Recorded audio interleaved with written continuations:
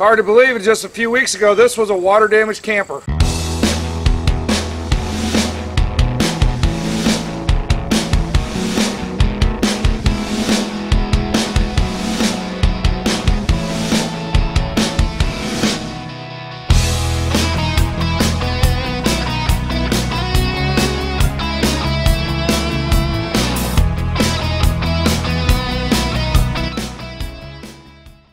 Welcome to the Warrior Woodshop. On this episode, we're going to show you how we got this utility trailer from a water-damaged hybrid camper. The frame of that camper was about 18 foot long. We shortened it to 16 foot because of the weight balance issue. It worked out real well for our decking because decking boards come in 16 foot lengths. Now, is it worth it to take that free or cheap camper that's water damaged and turn it into a utility trailer? The disposal process, teardown process might seem fun at first, but it's a lot more work than you anticipate. I had over $100 in just disposal fees, plus time. You got to have the location, you got to have a way to deal with the mold, the mildew, and just think about, are the tanks emptied out? However, we bought this one water damaged on purpose. Yes, on purpose, because we were building a cargo trailer toy hauler project.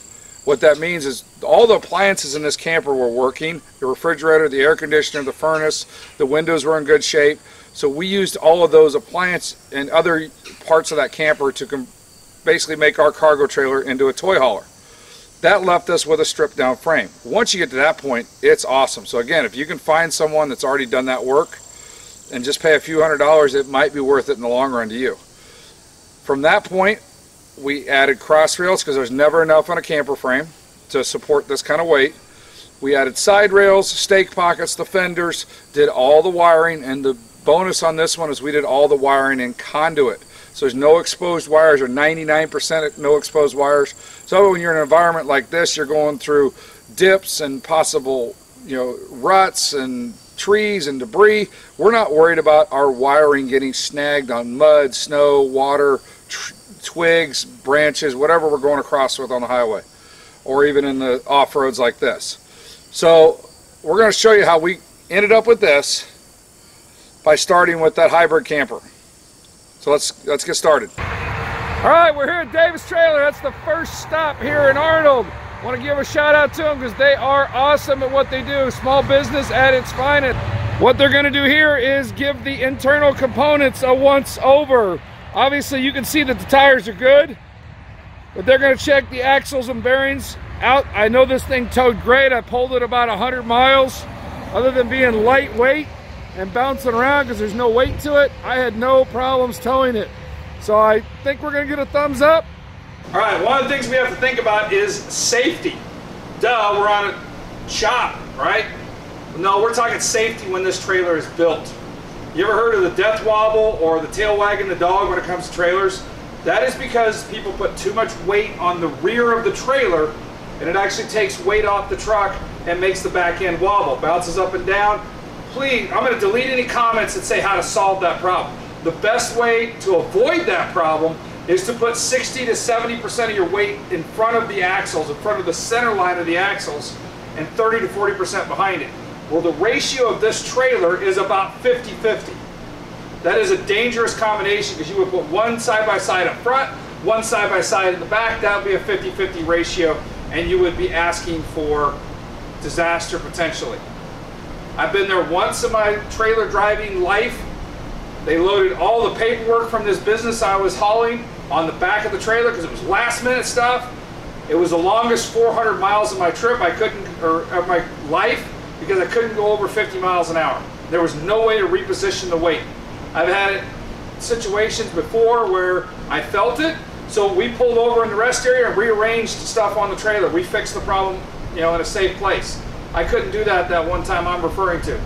So I've got it marked out to cut 28 inches off the back. That'll leave us enough room to drive a four-wheeler up sideways on the rear if we needed to, which means the side-by-side goes up on the front, keeping the weight up there. It works out real well. So, do you want to cut the back off? We are. You do you. It comes down to safety on the road, your liability, your conscience, and your family's safety while you're driving down the road. To me, it's worth it to cut that 2 foot off and make everything coincide 16-foot lengths. So we'll head into the shop and we'll start by cutting the tail end off. So here's the game plan for the trailer. Again, we've already discussed that we need to shorten the frame by 28 inches.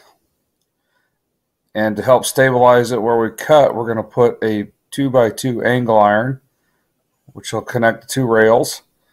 After that, we'll add our bumper and joists. Then we'll add the rim joists or rim rails, whatever you want to refer to them as. That's the 5-inch flat bar. Next, we'll add a headache rack or a front stop. Add some rails or tracks for the ramps to be stored underneath the trailer. Add some stake pockets and the fenders. And then finally put a treated deck down. So that's the game plan to get this trailer from the camper frame up to a completed utility trailer. We're going to take a Sawzall and see how well we can do. You could also use a grinder with a cutting wheel.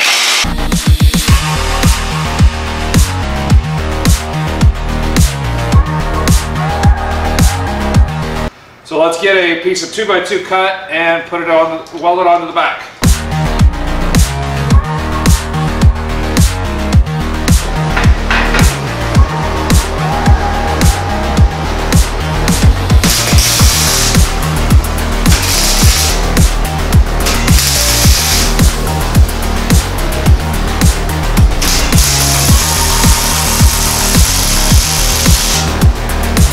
Alright, so now we got to figure out how long we're going to make our 1.5-inch square tubing. And I've got it positioned where I measured from the outside of the frame to the outside of the torsion bar.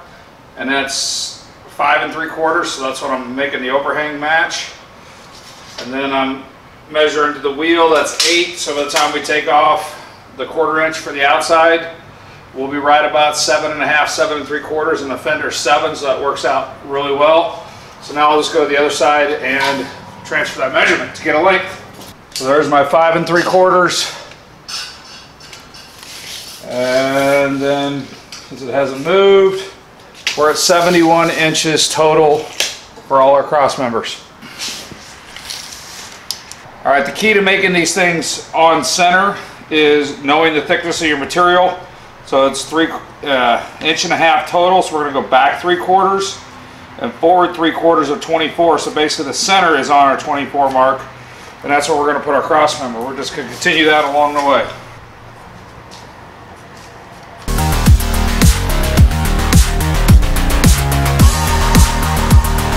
Now that we got our 2-foot centers marked out, next thing to do is just get them in place, get them tacked up.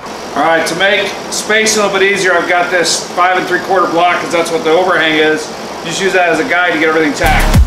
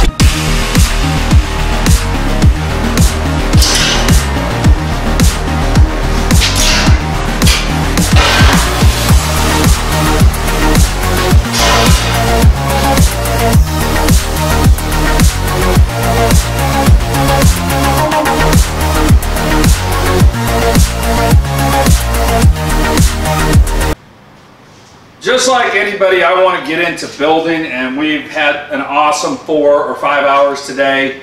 One of the things, just in the anxiousness to get started, I didn't talk about spacing of the cross members. Yes, you saw me lay them out 24 inches on center. That's because we plan on going with 2x8 or 2x10, if we have to 2x12 material. So when that's milled out at the lumber mill, it comes out to 1.5 inches. 24 inches on center will work for those. Structurally, it's capable of taking that. 16 would be if you needed that to be extra strong. That would just add more weight, and since we're only hauling ATVs and just as a utility trailer, we really didn't need that extra strength and added weight to the trailer.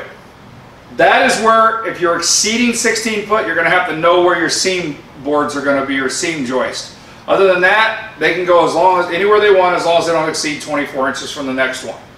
Okay. Another popular deck surface is, and it's probably the most economical, is the 5/4 decking. So it's only 1 inch to 1 1/8 inches thick. I use that a lot on the 6x12s, 5x8s, those smaller trailers, the pop-up trailers, because they're not a heavy frame. It's actually the least expensive for the square footage, but you got to put more boards on, and on a bigger trailer, I like the look of 2x8, 2x10s that way. But back to the 5/4 board, your max is 16. All right, we're back for day number 2. Just got back from the chop saw to cut this cap rail to length. Basically, it's a piece of angle iron. It's going to connect to the front joist and allow the lumber to slide underneath. And then I like to just open this here, kind of, so this hangs below. I'm going to use this makeshift frame left over to kind of fill the gap in, do a little polishing and grinding, and that should look like it was meant to be, and then throw the toolbox on, it'll all finish out pretty well. So what we've got is this box out of a pickup truck where the welds have started to crack from hanging. So it'll work really perfect here on the front of the trailer, you know, for helmets, straps, chains, whatever we want to use to tie stuff down. So it'll work out real well. What we've got is a lip that's 8 inches above. That's going to put this about 12 inches, which is kind of the average. 10 to 16 is where most headache rack are on a trailer, depending on what they're hauling. They usually typically match the fender height. However, our fender height's only going to be 3 to 4 inches, so we want to go a little higher than that. All right, one of the things I like to do is be frugal, not low quality, not cheap. Just try to save money in every way we can. So this is some scrap left over from a tear down project.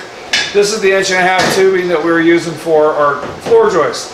If I didn't have this piece, I would have just 45'd the corners and made another piece going around. But again, a lot of it's going to be hidden by this rack, and I happen to have this piece, so, you know, tear down, free, whatever you want to call it, way cheaper than having to pay for my material. What I'm going to run into, though, is I've got 3/4 and 1.5 inches. So I'm going to do it in the woodworking world, we call it rabbet. So I'm going to notch this, allow it to set in there so we don't have an open end showing.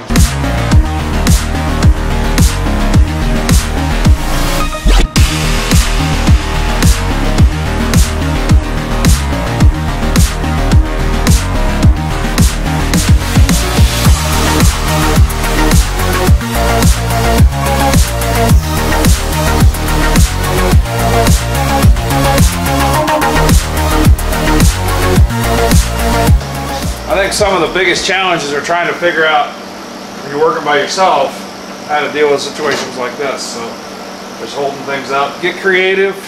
You're going to have to figure out your situation. So it is what it is.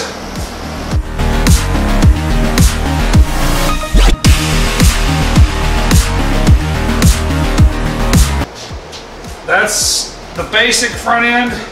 Some people will build a box so the toolbox will drop into. We're just going to put some washers and self-tappers into the frame here. I've had pretty good luck with that. Headache rack or stop bar, toolbox rack takes care of the front end. We'll keep working our way back.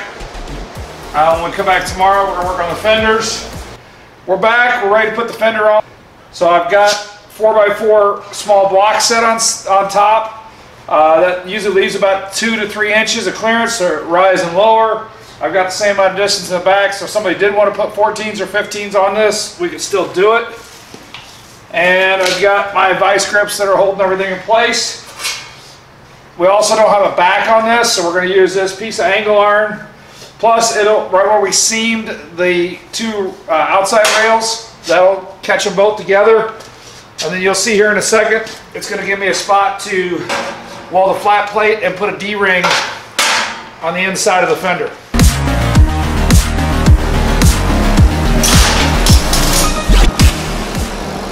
If you're new to welding, this is one of the tougher parts of trailer building, because you got a thin metal usually against a thicker metal, so you might want to practice with some scrap. Just get to know your welder, get to know your material, and hopefully not blow a hole through. That adds a lot of strength to the fender. To get a little bit of flex here, we'll take care of that with a diagonal brace. Alright, all this flat bar is do is keep this from flexing a little bit right in the middle. And the nice thing is you need to be close, but you don't have to be exact.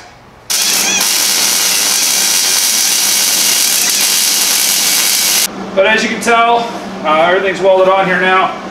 I mean, not that I would stand on this fender, because it is only, 10 or 12 gauge, maybe 14 sheet metal anyways. But you can see I got good penetration because I've got the color coming through. Alright, my method of madness for bracing the fenders. One of the things I do not understand, and even professional trailer manufacturers do this, is when they put the angle iron facing forward.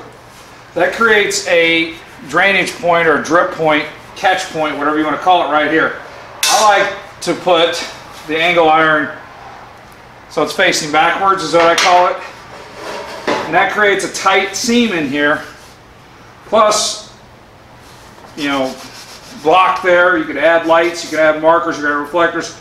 But what I'm going to do is cut this at about a 45-degree angle and put one of those what they call penny lights, 3/4 lights, because I don't know, your trailer towing experience at night or backing at night, trying to find a black fender at night on the highway is a challenge. So having that little marker light is a huge benefit. In fact, on some of my bigger trailers, I'll even put a turn signal right here in the middle, but obviously we couldn't do that on this trailer. So what I'm going to do is very scientific measuring here. Put that up against my frame, and right where the curve starts, I'm going to mark it. But I'm going to come back at a 45. So I'll check that with my speed square. Then we'll cut that, I'll be right back.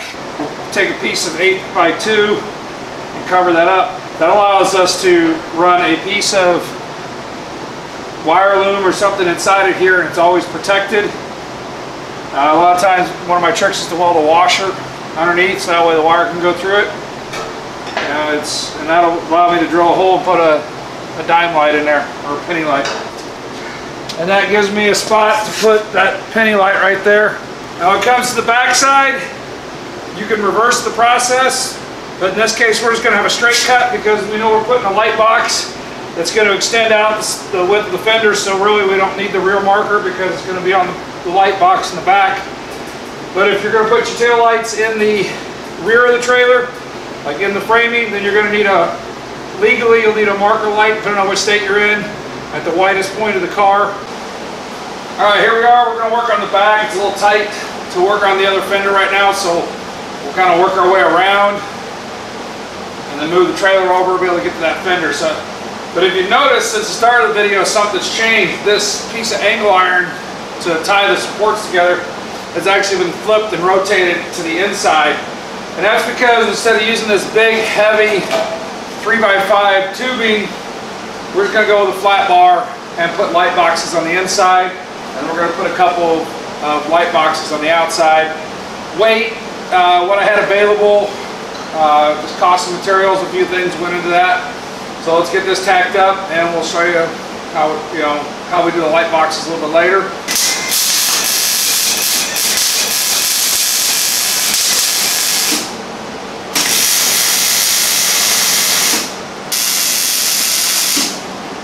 Alright, one of the things that you inevitably run into when you're using a trailer is how you hold your stuff down. And I think Murphy's Law says you always want to tie it down between the fenders, and these fenders are not strong enough to wrap a strap around. So since we already had a angle iron vertical support here, I kind of made it an enclosed triangle by putting this piece of flat bar on top of it. What that's going to allow me to do is take one of these weld-on D-rings and have a spot right here in the middle.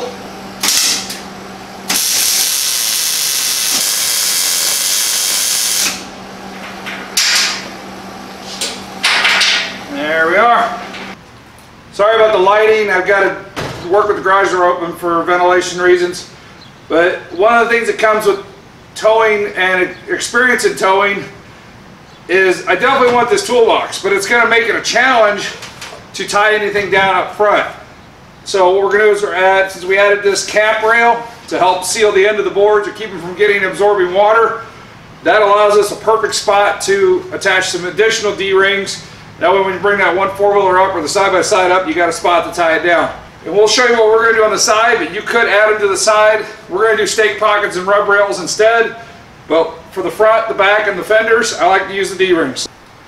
Alright, now we're going to move. We've taken and attached our D-rings up to the front and on our fenders. And now we're going to move on to our attachment points for the side of the trailer. And we've chosen to use a stake pocket and rub rail method that we use on a lot of other trailers. So you can see this is what it started out with. We cut it into 3.5-inch sections.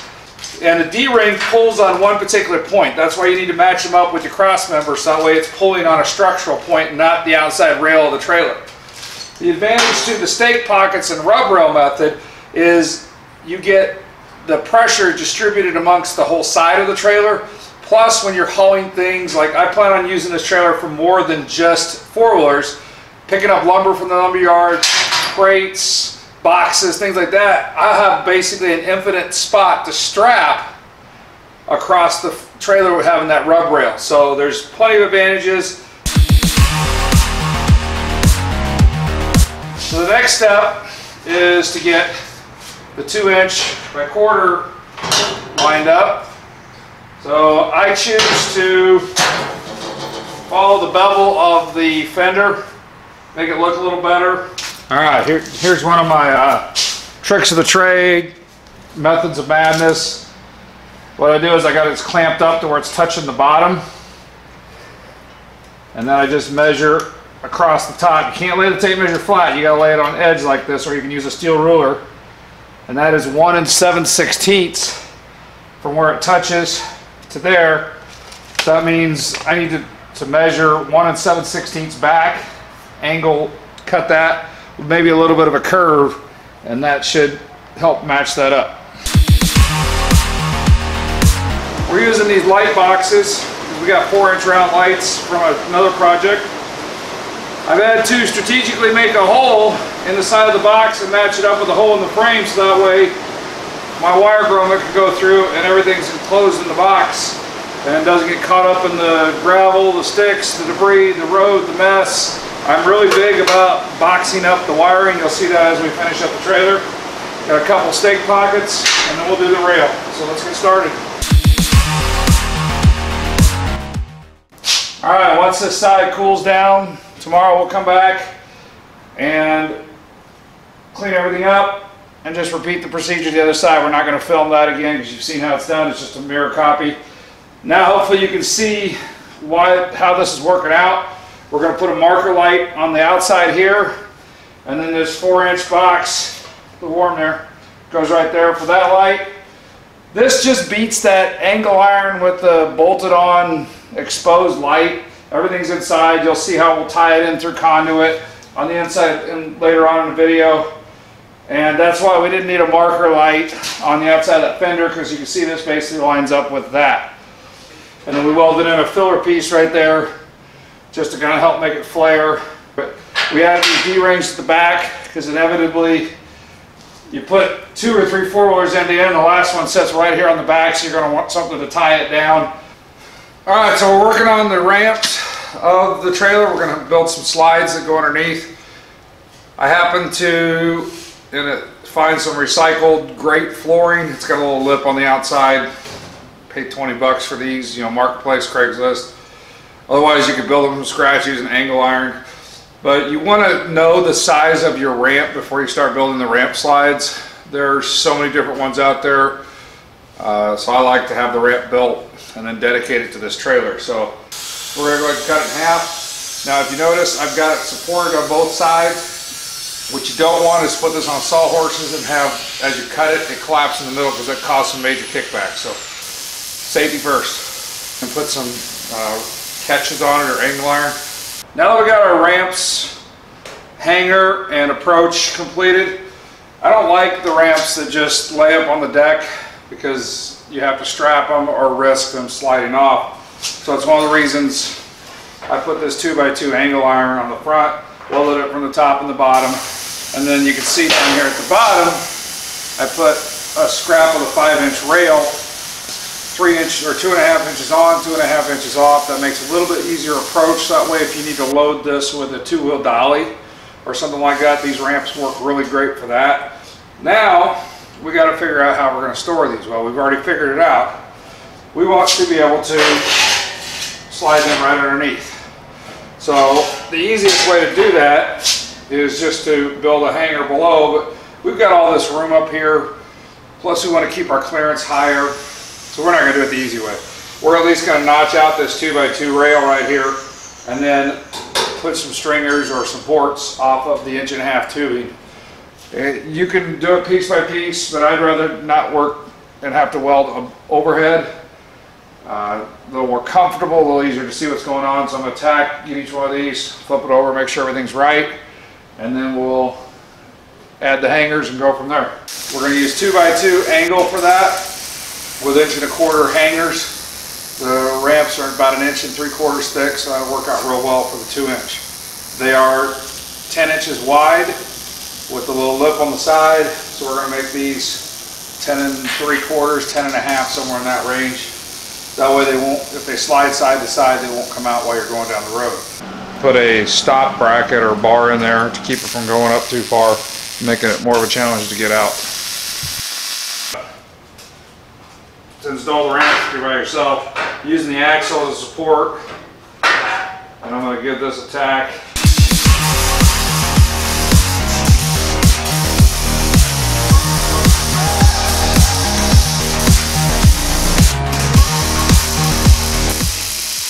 So after a bunch of welding,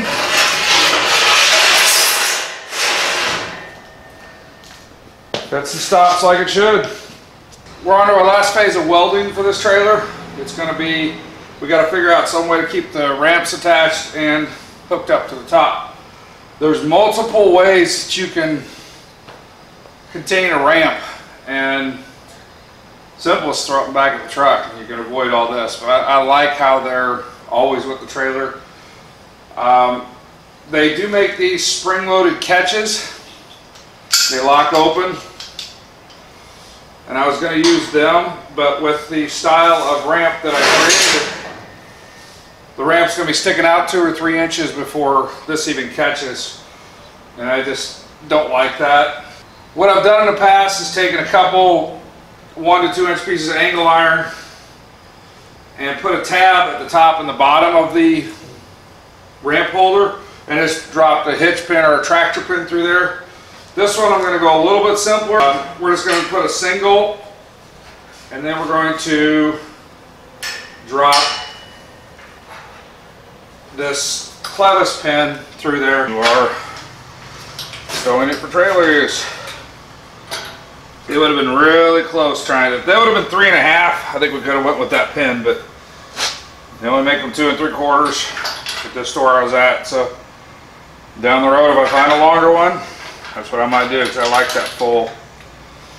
But we're going to cut these off, kind of give it a little more rounded look. But again, this will be hidden when, or at least not as obvious. It won't stick out too far when the ramp rail is up. So this and this don't stick out any further. So let's move on to the ramp rail. Alright, as I mentioned, I'm not a big fan of the ramps that just set up on there, because, you know, if the tires spin out or whatever, they can pull the ramp down, so you've got to strap them. So typically my ramps, which they do in this case, also have the hook. But once the deck level's out here, you're going to have no place to hook them. So what we're going to do is take a piece of 1 1/4 angle iron and make a hook. So we're going to use these woodworking right angle clamps Just kind of hold that in place.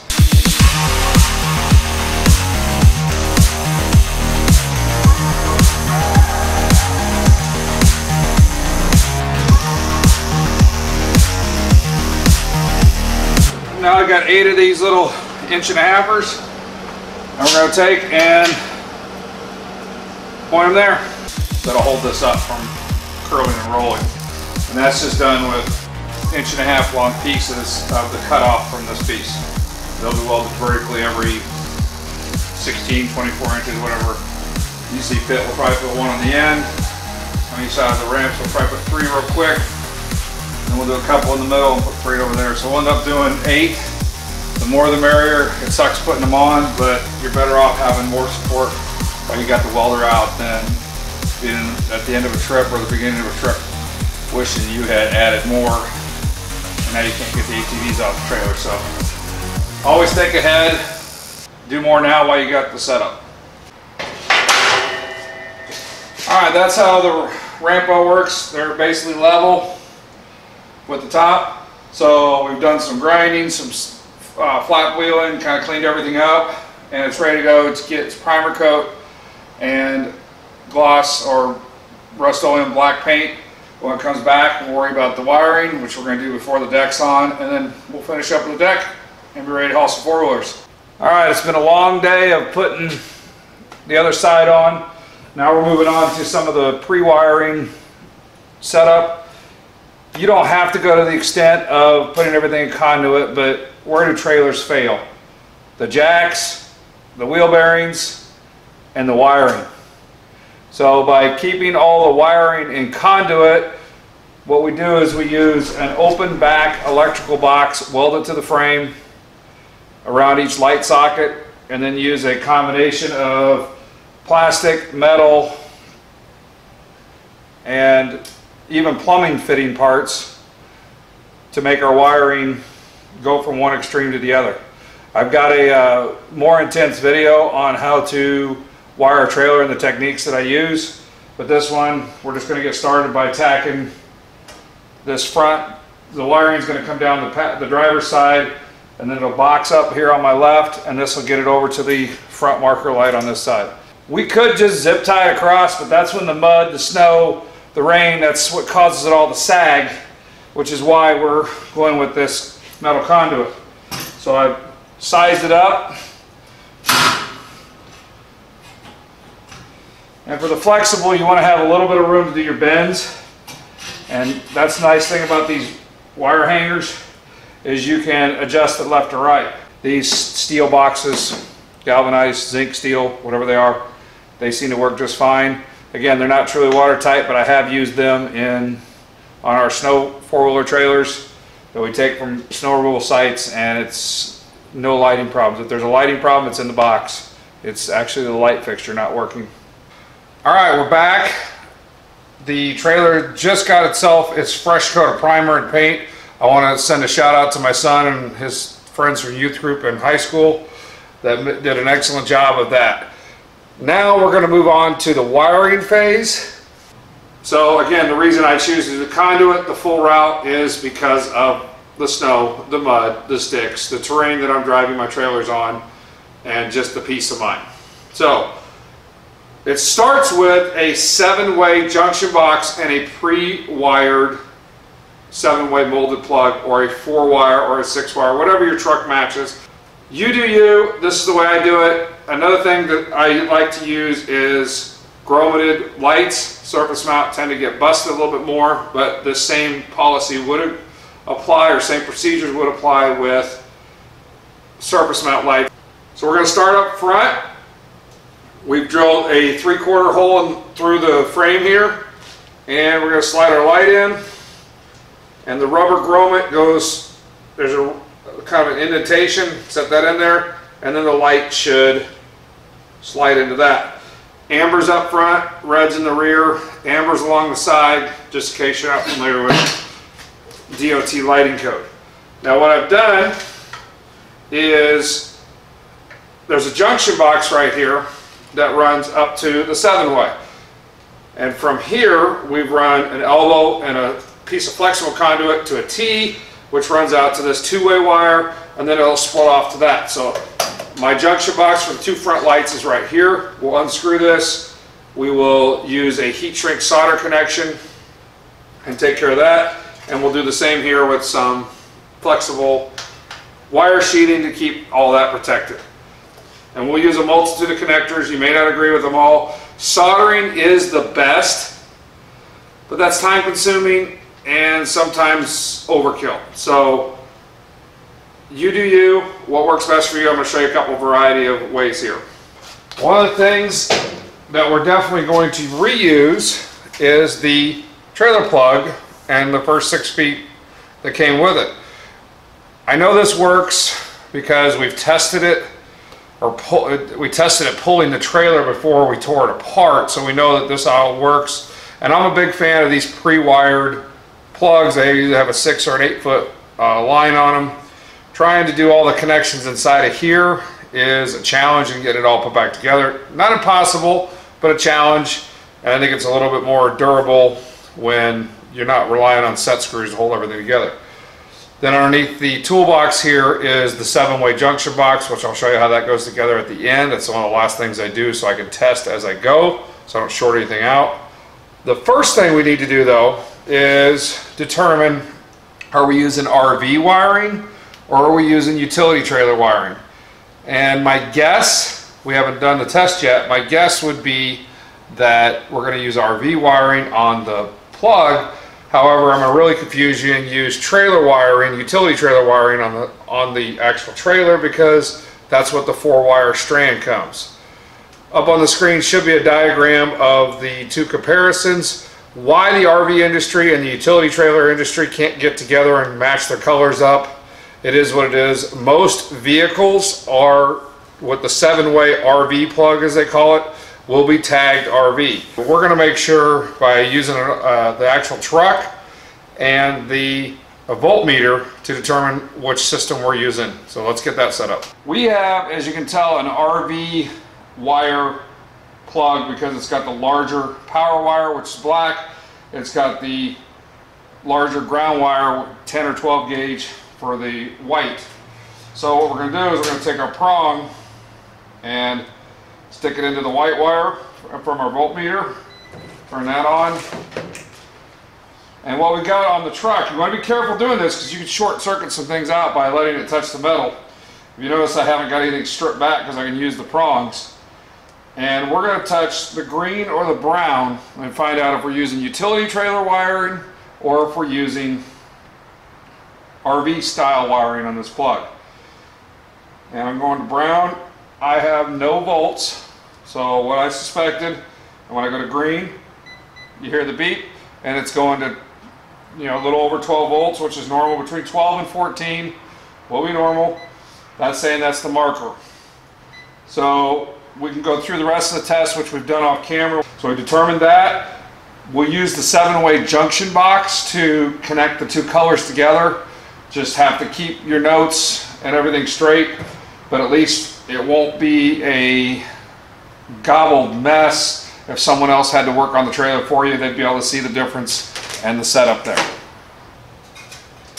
Inside this back of this box, I drilled a hole that matched the knockout size, so there's another one of those wire clamps. Again, if something was to catch this wire underneath there, it would only pull out from the junction box or the light fixture, so you don't be down one light if something happened from a debris standpoint. What we have here is a right angle threaded PVC plumbing pipe. We left it a little bit loose so we can get some flexibility there. It's one of these.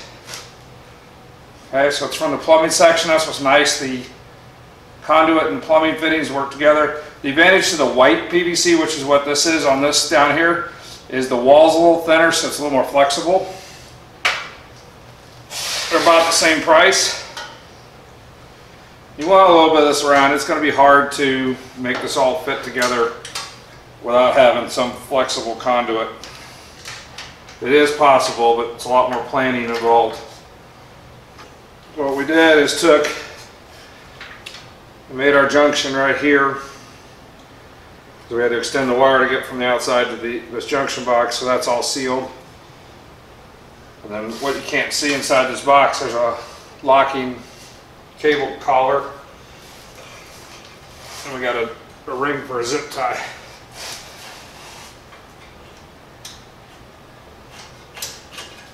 That's inside the box.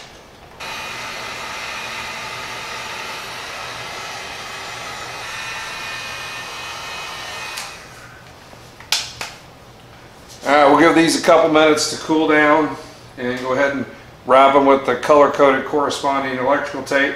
Close that up. But in the meantime, since none of them are touching each other, we can go ahead and go back up front and hook up the battery box and see if we've got solid connections before we do all that. Turn our power on. Lights on.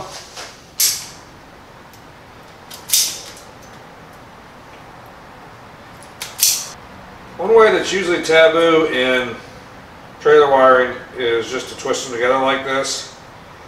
However,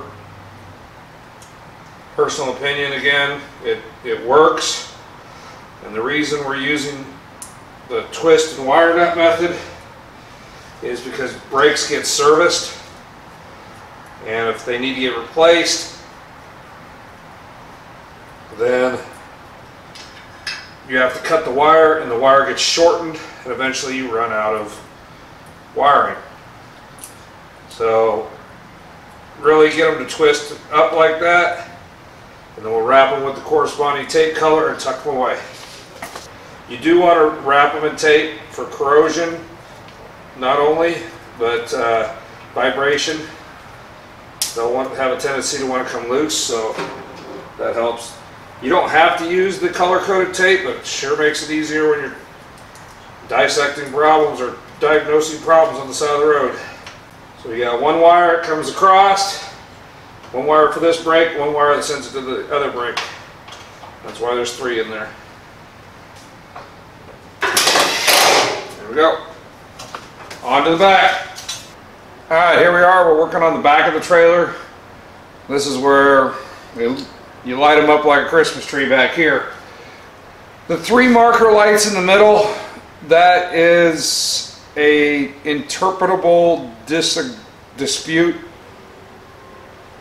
I don't know how many trailer manufacturers get away with it, but again, it's all interpretation and enforcement.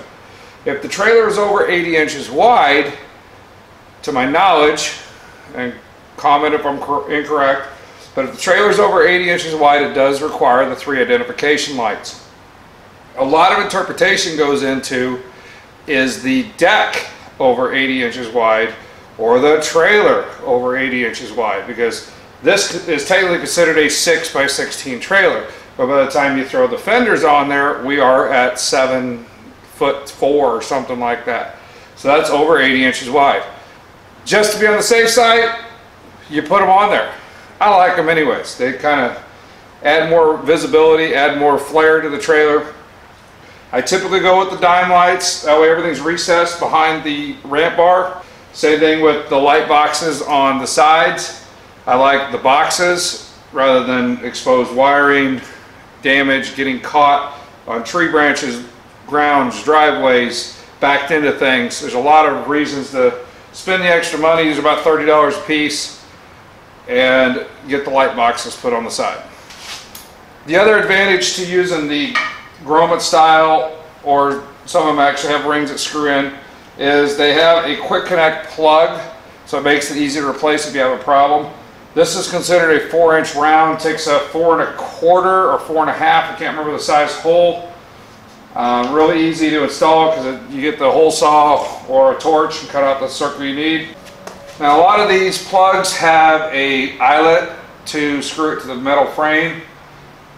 I'll do that up front. I like having all of my ground connected to one point.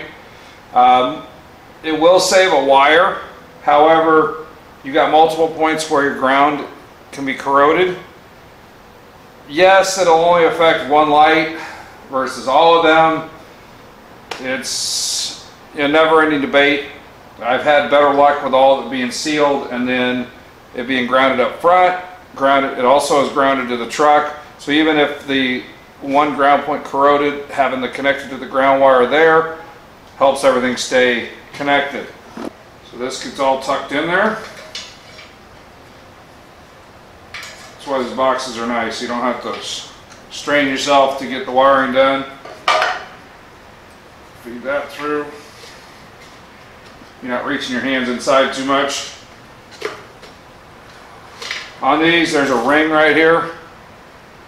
You need to make sure it snaps around the box. That's why the hole size is critical. And this should only go in one way. I've already attached some dielectric grease to it. Yep, they only go in one way. All prongs to line up. And then a little bit of a love tap there, and everything snaps into place.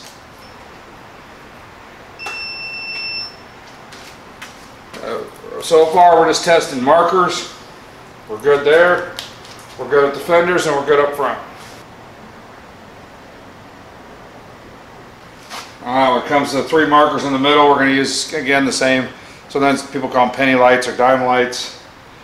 And we're going to use the bullet connectors. So on each side of these, it makes it easy to replace down the line if they were to get damaged or backed into or hit with a ramp or a 4-wheeler. So again, plan ahead now. A few extra cents on a connector will make changing a light on the road a lot easier. Alright, all the wiring is done from the junction box back, so I'm going to head up there and turn it on. Welcome back. We're on the final steps of getting this thing lit up like a Christmas tree.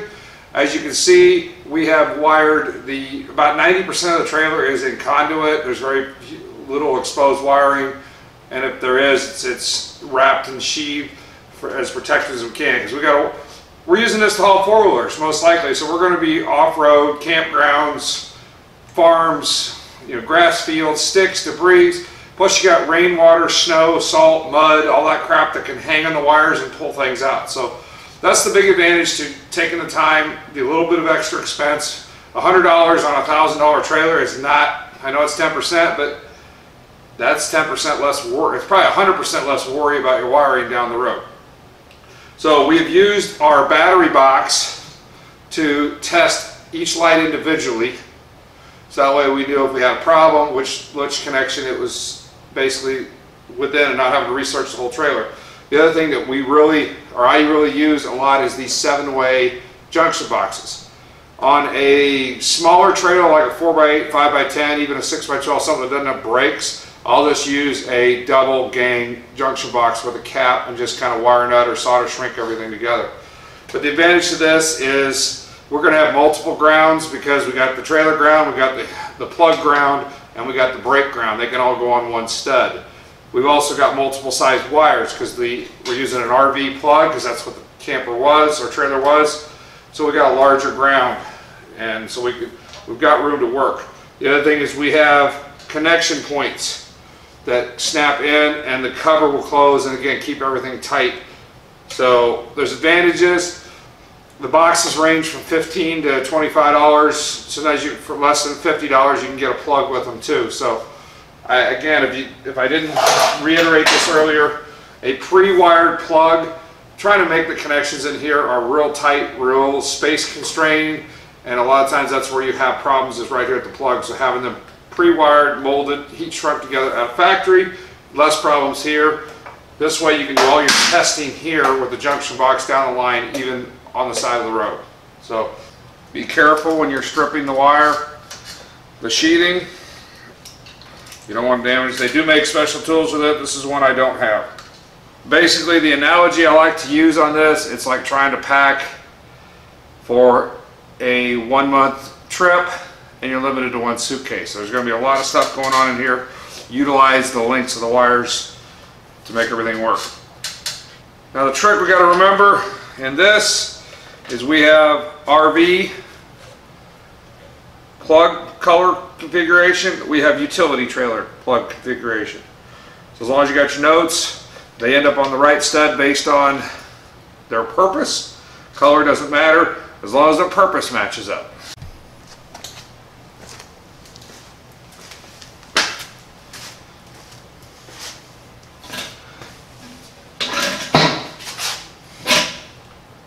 So once you figured out your length,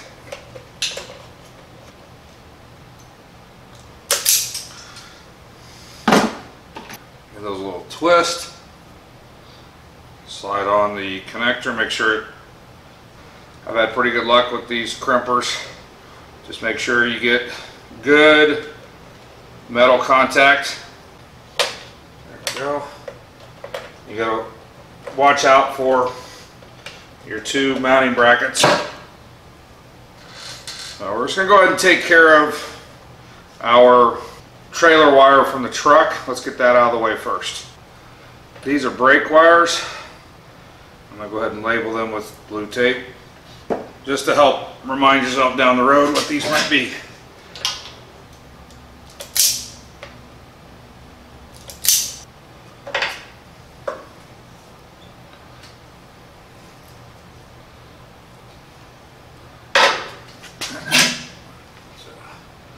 Brake negative will go on the negative for the trailer, and the brake positive will go on the blue to the brake. What's nice, if I get these mixed up, you just unbolt it and move it, as long as you don't have it ground where you shouldn't, and that's why the ground is always white.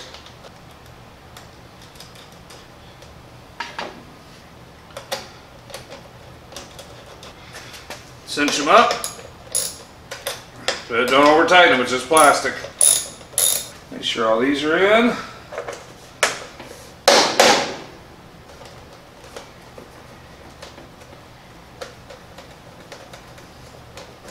There we are.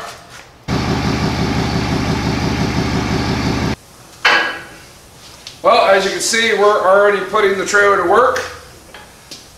So the fact that we use it to go get the deck lumber means it's time to put the deck lumber on. We're using 2x8 pressure treated lumber for our decking material, the rough cut around 16 foot, 16.1. So we'll get a final measurement here, use the circ saw to cut them to size. We will apply a sealer. Either one of my sealer choices is a bed liner or straight up deck sealer, just depends on what is the best price or what I have around. And then I like to put a deck sealer on the top that can always be replaced. Rust treated lumber, it still helps it out. That's one of those optional steps you need to do. Let's get this deck put on. Now what we do is we start from the outside and work our way in. We clamp it tight to the outside rail. Then we'll put some spacers in between, clamp the next one to that board. And then once we get to the middle, we will calculate what we need to rip the two center boards to. That's my procedure. I use the Trex or Tech, I use the Tex 2 3/4 board or screws. They have a self-drilling tip, but I find it much easier if you go ahead and pre-drill a smaller hole, especially the thicker the steel, the easier it's going to get in. So take advantage of the pre-drilling opportunity.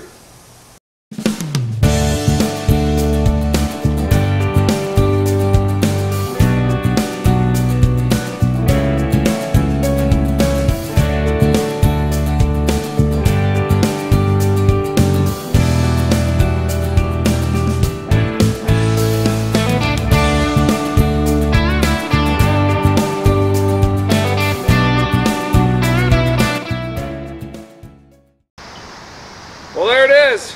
We're already putting it to use. 713 board foot, estimated about 2,500 pounds of lumber.